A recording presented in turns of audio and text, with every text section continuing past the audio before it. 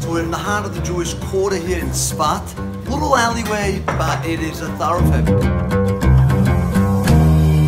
This place offers an experience like no other. People come here to connect with Safad on both physical and spiritual levels.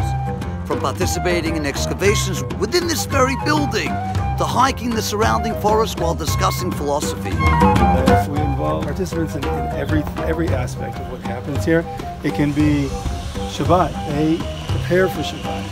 They bring their own words of wisdom to the table.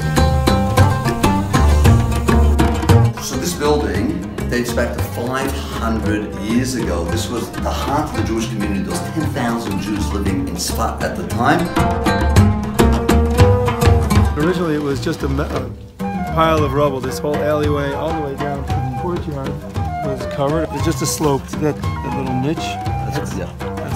So this whole thing was part of the mountain.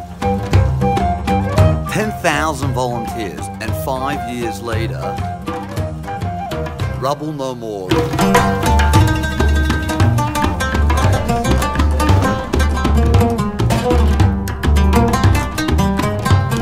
not a historical experience. What am I taking home with me?